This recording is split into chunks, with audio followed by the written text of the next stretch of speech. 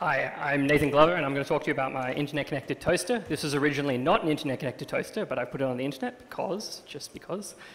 The problem I had was that Christmas gifts are hard, and the people we were giving a gift to wanted a stationary box. So I was like, okay, cool.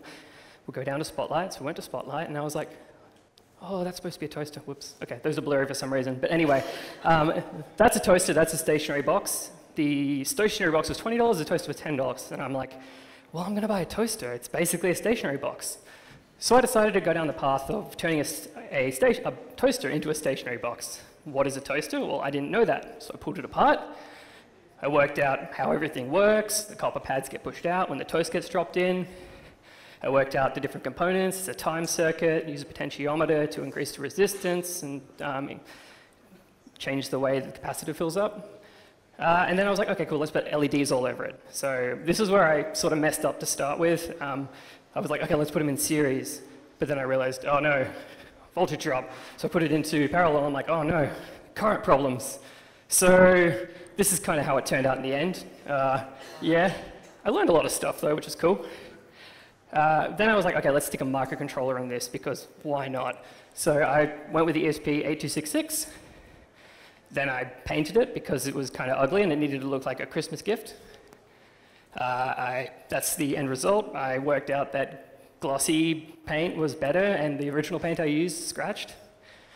And then I printed some sort of toaster bays. This took about 18 hours to print. I wouldn't recommend doing this. There's probably simpler ways to do it. So I was like, code time, cool, boring. Yeah, anyway, that's code. Now, how do I actually get this device into AWS IoT? I use this thing called certificate vending machine, which I highly recommend checking out if you have devices you need to deploy onto AWS. It basically exposes the functionality over a REST endpoint. You have a pre-share key and the device name, send that off, and you get a response back with all the information for your certificates.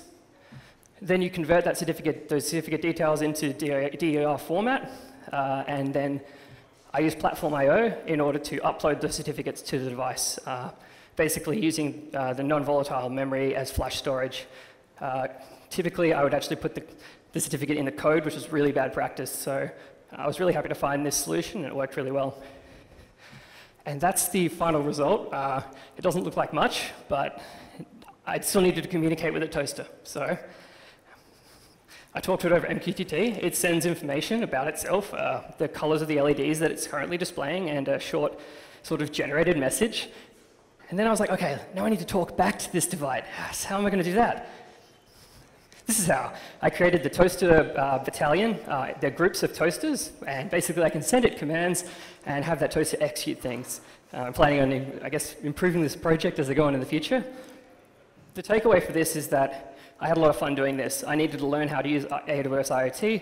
I needed to learn a little bit about electronics. So I used something that was fun to me to learn that. And I think that's really important because it drove me to learn about all these interesting new pieces of technology and how I could better implement them at the company I work for.